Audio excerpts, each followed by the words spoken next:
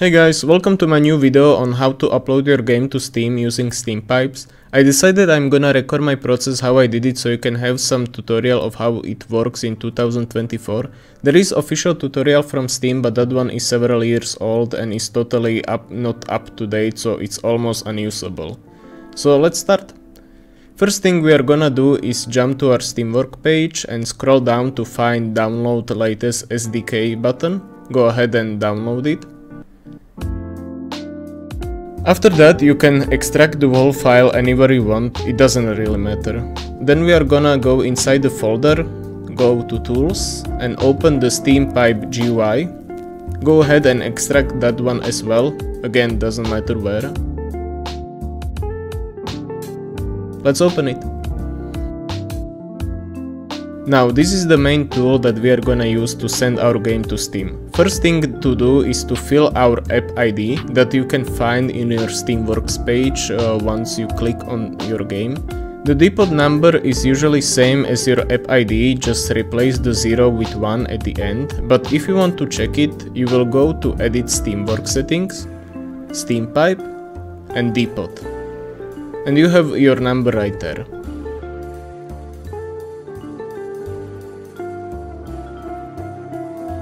Now, your build description can be anything you want. I personally put my version there, you will later see where the description is displayed.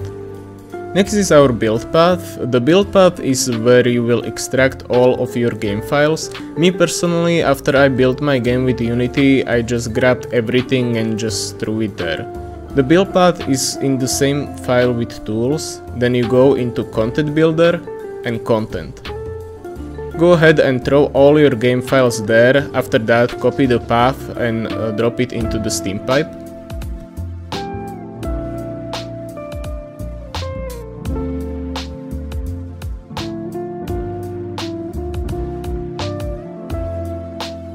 After that, we will fill our Steamworks SDK content builder path. That's literally the file before we went into the content file. So once again, SDK, tools, content builder and throw the path there. Next, you are gonna fill in your username and password.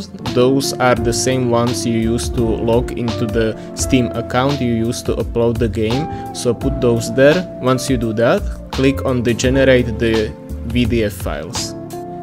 It will generate some text documents. I have a few more there. I don't think it matters, but after I had few problems, I deleted them and click generate again and only got 2 documents.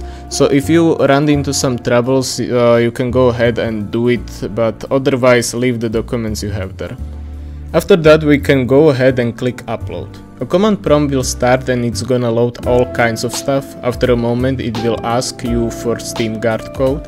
That one should be in your email, depends on how your verification is set up. I personally found mine in email and just copied it there and hit enter. And that part is done. The rest of the stuff is done in our Steamworks page, so let's jump there. We go once again into our Edit Steamworks settings. There we will go into SteamPipe and build. There you can see the build that I just uploaded. If everything went well on the upload process, you should see yours as well. You can also see the description that I gave it. We will go ahead and set the build live on branch to default.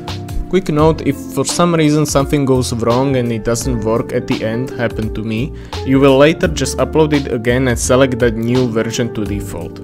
After that, click on preview change and then set the build live now. No worries, this won't actually set your build to live or anything, it just means that anyone that has access to it can download it. This is for beta testing and stuff, meaning if you gave your game keys to someone, they will be able to download it. The game is not public yet. After that, let's jump to our depot.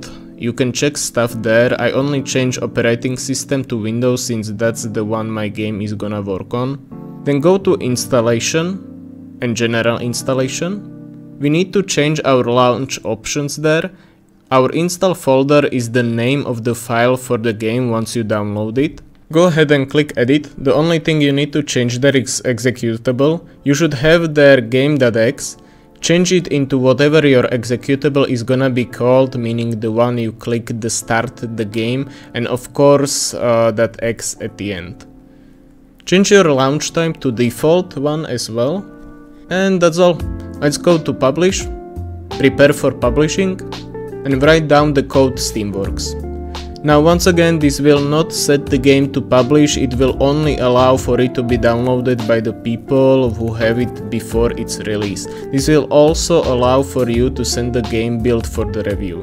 If you copied everything, you should be fine. The only error I've gotten was that my game was crashing right after the Unity logo. For me, the problem was that I still had my app ID in game set to 480, which is the default one and not my official game ID. If you have any problem or something doesn't work, feel free to ask in the comments, I will try to help as best as I can. With all that being said, you should be able to download your game on Steam right now if you unlocked it already.